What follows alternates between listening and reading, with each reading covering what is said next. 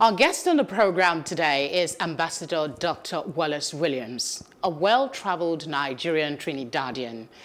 He has dedicated over 4 decades of his life to forging ties between the people, businesses, governments, and civil societies in Africa, Europe, and the Americas in the areas of tourism, entertainment, media, culture, education, entrepreneurship, and youth development.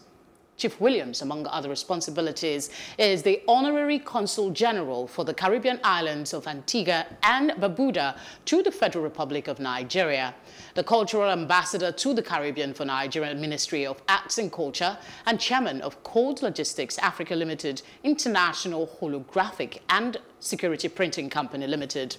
Thank you very much, sir, for coming on the program. Thank you very much for having me. Let's start by asking, you're well-traveled. Yeah. Give us a glimpse to the life of an ambassador. Well, you have ambassadors who are career diplomats. You have honorary consuls and consul generals who represent countries who do not have either the space and perhaps the spread for certain countries. But in our instant, what was good about this was the fact that I had taken the former president, Obasanjo, to the Caribbean, to Trinidad, and then we went to Antigua and Barbuda for garnering UN Security Council votes for Nigeria, when a lot of other countries on the continent did not want to support Nigeria. And I got him the 11 OECS, which is the Organization of Eastern Caribbean States, to support Nigeria. And Antigua and Barbuda, the chairman at the time was the prime minister. So we never had a relationship with a country like Antigua, and because of that, I was now asked to represent the country diplomatically in Nigeria for the help that we gave to Nigeria. A show of appreciation, so to speak, for the efforts. Well, no, they that needed to have someone. They needed to have someone, and if you know President Obasanjo, at the time, when asked, well, what do we do? He was told, look, you have someone who brought me here and who helped establish a relationship, and that was it. So I was able to now represent the country since then, here in Nigeria, and forge links and, start expressing opportunities, like bringing Nigerians for foreign direct investment, for citizenship, for opportunities, etc. So yeah, your CV is a long one, most certainly. I know. I've been told that. My friend told me that. I said, Dad, you need to either write a book on your experiences and your CV, or just give snippets in different areas. Okay, and that's what we're hoping to get from you today, just an insight into the life that you've led, trying to garner interest on what is truly African. Now, you've lived in other African countries. Can you tell us some of the unique differences in our culture that you think makes a lot of sense to you that we as Nigerians can emulate? Yeah, well, Nigeria leads in so many different ways, If you check anywhere in the world, any achievements by a non-American, for example, you'll find that it is a Nigerian who's doing well, either in medicine, either in culture, either in fashion, etc., etc., etc. But the continent as a whole, which is, South Africa or Zimbabwe or Uganda or Rwanda, all of us as Africans have some very unique things: our spirituality, our positivity, our swag, the way we carry ourselves, etc. And Nigeria tends to lead in that respect. But the good thing about Nigeria is the fact that we have 36 states, all different in different ways, and could be a reflection of several other countries in the way we carry ourselves in those different states. And I think Nigeria should be given kudos for leading, the continent in so many ways.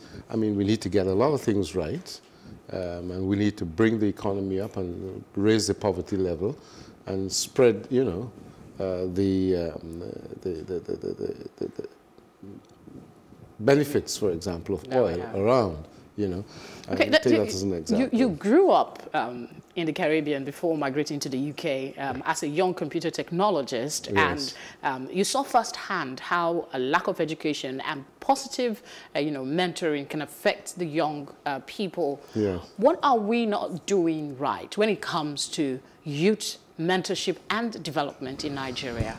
I think what we're not doing right where youths are concerned is, one, I think instead of spending money on large-scale projects, what I'll call white elephant projects, do like India did, hot house all youths. In other words, try and give them free education. Free education. In the Caribbean, for example, in Trinidad, they have free education from primary right up to tertiary level. And they've been able to use that as a skill base to ensure that in the oil and gas industry, for example, all jobs are held by Trinidadians because they've been trained and they've been well educated and they've been well skilled. That should not be the basis, of the parents to educate and to spend. It should be the basis of the country, because that's your pool. That's your pool of future. Invest in the future. Invest in the youths. Get them skills. Give them opportunities. Ideas, for example, of, okay, we want to build on agriculture. Give the youths who have graduated, and instead of going on to Yahoo and all these other 419 activities that we get infamous for, give them an acre of land, give them a homestead, what I'll call homesteading, give them a home, buy the produce from them, right, as a cooperative, you have in each state and in each public council area.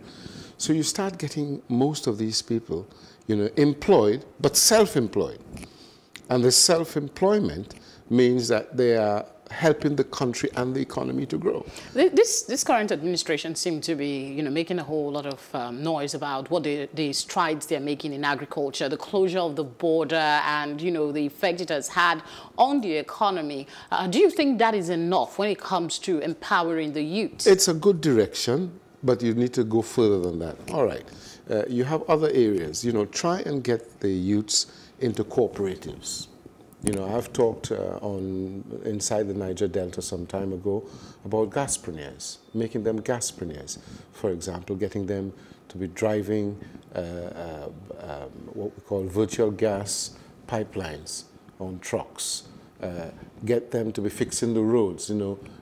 Firma, for example, should now employ in each council area, get the youths of about 10 or 11 or 12, and have them doing pothole patching, for example. Because those are all part of the infrastructure of the country and will help the economy of the country. So let's get it right. You can't do all the roads in one day, but at least if you supply the material and if you train the youths, they can be doing what we call intervention. Intervention, whether it's intervention in agriculture, intervention in infrastructure, intervention in the oil and gas sector. They are interventionist type of programs, and I'm willing to help in that area because I have the experience in the very areas I've spoken about. Yeah, before we go on a short break, I want to, pick your brain on your decision. You had most of your kids, you brought them back here to study in Nigeria. And we have this culture where we see most of our leaders sending their kids abroad to, study, to get better education. What's your take? There's not better education. It's not about better education. I think it's an excuse. There is good education in Nigeria, and you need to be able to, this is where they will eventually come back to, if at all. This is their home. This is their country. The relationships that you form here are what is going to help you in the future. When you go to university in the United States or the UK, your friends and your contacts have spread around the world. It might be helpful if you're going to be an international business person. It might be helpful if you're going to be a diplomat. That's different. But if you're going to be utilizing your skills back here, you should start and try and finish here. There's nothing wrong with, for example, Lagos Business School. I'm a graduate there, right? I would not go to Harvard, right? I may do some courses there, but Lagos Business School, the problems, the solutions are Nigerian and African based. So you try and do that, you know. You employ the skills that will help your country and your economy. So how can we get our leaders to basically adopt that mindset, to train that money that they're taking abroad, to keep it within the free education. Free education. If the education is free, there's no need for them to go abroad. We certainly need to do something. Or no, I'm saying we have to. There's no ifs or buts about that. All right, we'll go on a short break, and when we come back, we'll be talking about what happened with the First Act 77, among other issues, here on One on One. To stay with us.